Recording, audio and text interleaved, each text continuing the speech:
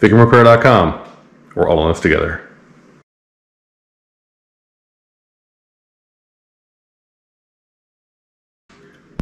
Hey guys, over here at FICM Repair, talk about how to properly purge the air out of the high pressure oil system on your Powerstroke 6-liter. If you do this, you'll dramatically limit your need to become my customer for the FICM anyway. I mean, we sell everything, like 65 million parts, front end parts, injectors, turbos, lift kits, whatever you need, we got you. But we rep for essentially everybody in the space. But the goal is not to sell you stuff, the goal is to tell you stuff and to keep you out of trouble. So let's do that. Let's go. So when you change out an injector, when you change out a high pressure oil system component, whether it be the pump or even an oil cooler or something, anything that jacks with the high pressure oil pump's ability to see flow without air. Obviously it takes a bit to get that air purged out of the system, and without 500 psi of injection control pressure, the Cliff Notes version is you're just not going to have, regardless of what you want, you're not going to have ignition. You need 500 psi in order to enable the possibility of ignition. And so how do we get that? Well, we crank the motor over. Why? Because by cranking the motor over, we spin the high pressure oil pump. And that's the only way it's going to pump oil. And the high pressure oil pump is it's a high pressure, low volume pump. And so it takes a hot minute is the short answer. The problem is that the FICM is just an amplifier with a brain. And the number one way to kill any amp is inadequate supply side voltage. And so what we know going in is that, hey, look, we can cause ourselves some very serious problems by going ahead and starving the fuel injection control module for what it needs for electrons. And so what a lot of guys will do is, they'll do their high pressure oil system work and they'll say, hey, they'll crank on the truck until it starts. And they're like, hey, it's worked for me for all these years. I never knew the wiser. I don't see what this guy's talking about. The problem with that is that a fair amount of time worth talking about, commonly, 1 to 6 months later, sometimes, that night or that day, but commonly 1 to 6 months later, you end up trashing the damage that you caused by that event damages the drivers in the decision-making half of the FICM, primarily the logic board. And so, you end up with a UO105 code, lost communication with FICM, or you end up with a circuit low code on an individual injector. And let's avoid this. I mean, come on, there's just no reason to do this. I mean, if you just want your wallet emptied, I guess we'll help you, but I mean, that's just crazy. Why would you want to do that? No, please don't. We'll use me dies inside. So what you want to do instead is you want to get the motor to spin without sending any voltage through the FICM. Now there's 3 ways to do this, but one stands apart from the others.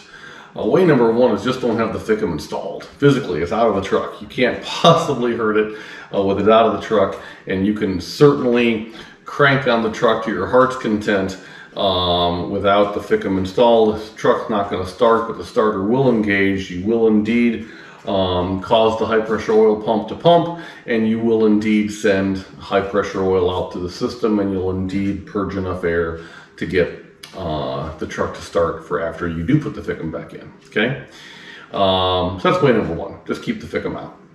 Way number 2 is not ideal, but it does work. Way number 2 is on the driver's side of the truck, all the way up by the blower motor. There's this little electrical connector about the size of your pinky, and if you disconnect that, you just squeeze the little prongs and disconnect it and take the resultant end and touch it to the positive post of the passenger side battery, the starter will engage, and you'll only send current to the starter. You're like, what's wrong with that? That's beautiful. That's built-in happiness. Yes, that's true. The problem with that is that you're not actually giving any kind of juice to the injection pressure regulator valve, the IPR valve. And remember, the high pressure oil pump is a high pressure, low volume pump. So don't you want every little iota, every half an ounce of oil out of that pump to make it up to the oil rail to start purging that air out? Well, of course you do, right? So don't do that. But it is effective. It's just, you're putting needless wear and tear in your starter. Why would you do that? You're ticking off your batteries by drawing them down more. Why would you do that? It's just not ideal. It's not what you want to do, okay? Way number 3 is the best way. It's really the number 1 way. It's a little teaser, dangle the carrot. Not really a carrot dangler kind of guy, but the way number 3 is the best way.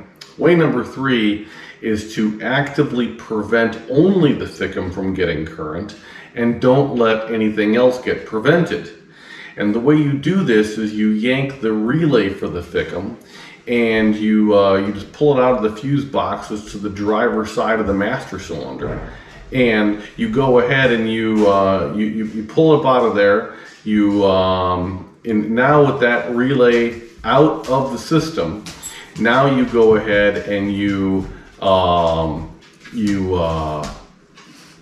crank on the truck, 15 seconds on, 45 seconds off, until such time as you develop adequate high pressure oil.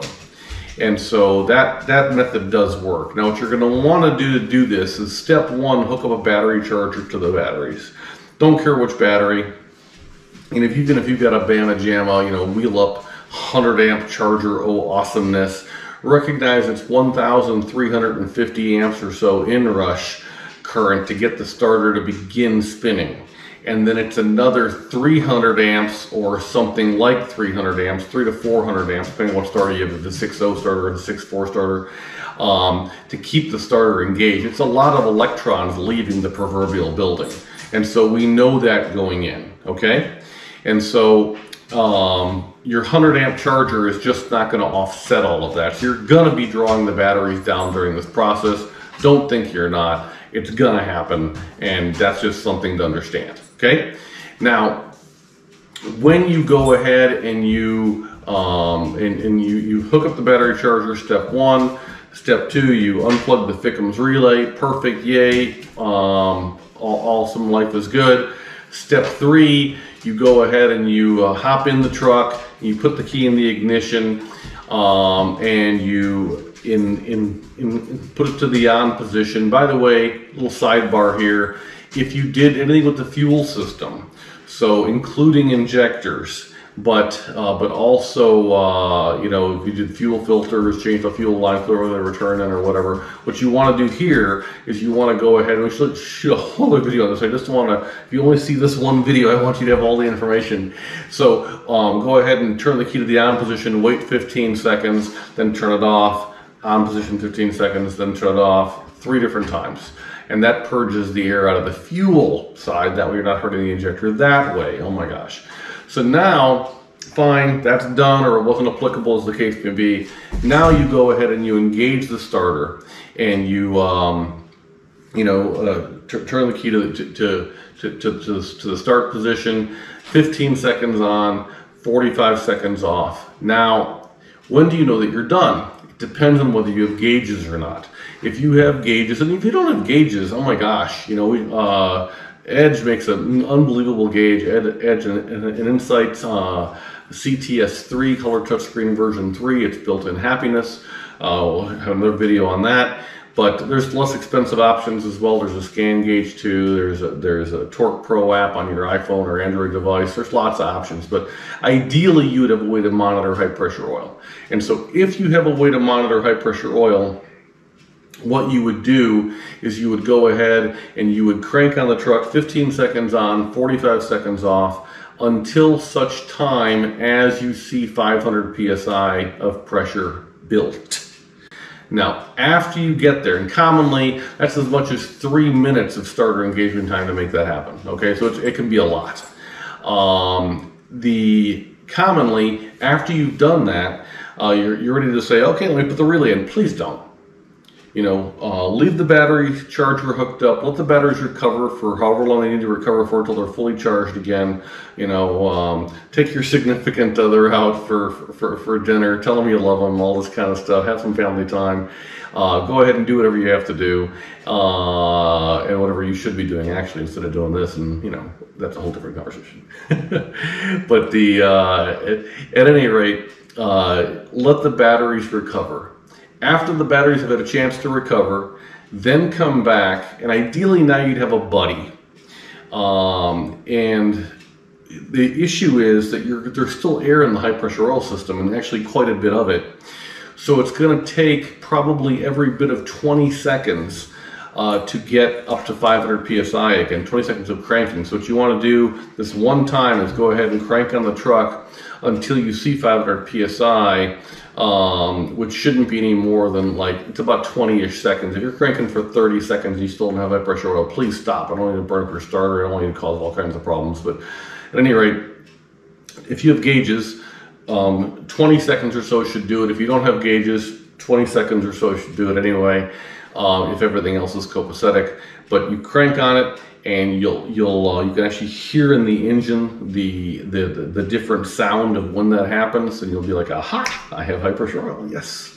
So you hear 500 PSI. After you hear 500 PSI, cut off the key. Ideally, be working with somebody, right? Ideally, you'd have somebody that that's helping you. They'd pop in, the key off. They'd pop in the relay really quick, and then you crank on. You engage the starter again, and what'll happen is your truck will fire immediately up.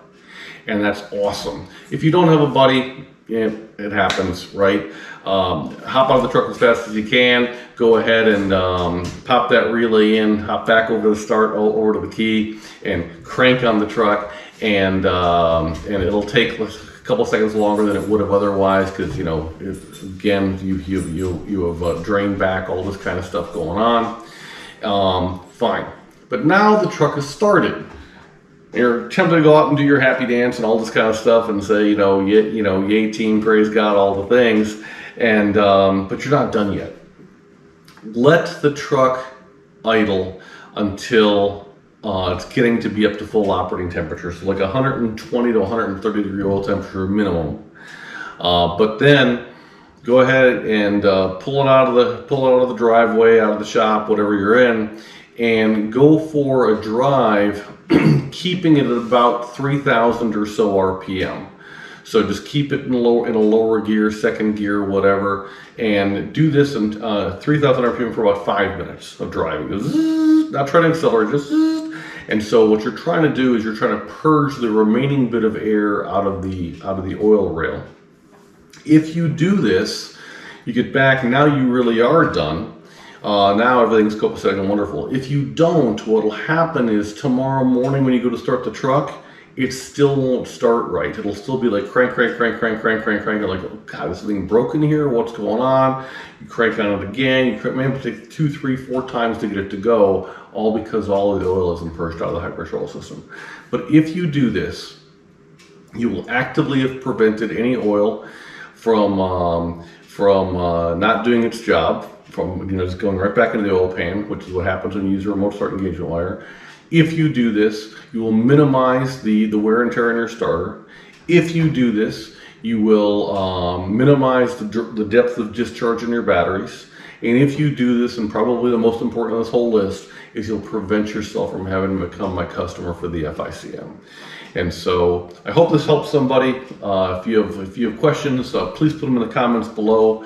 If you have other videos you'd like us to produce, other questions you've got, send us a note through our contact us page at FICMRepair.com, FICMRepair.com, and we will take unbelievably good care of you.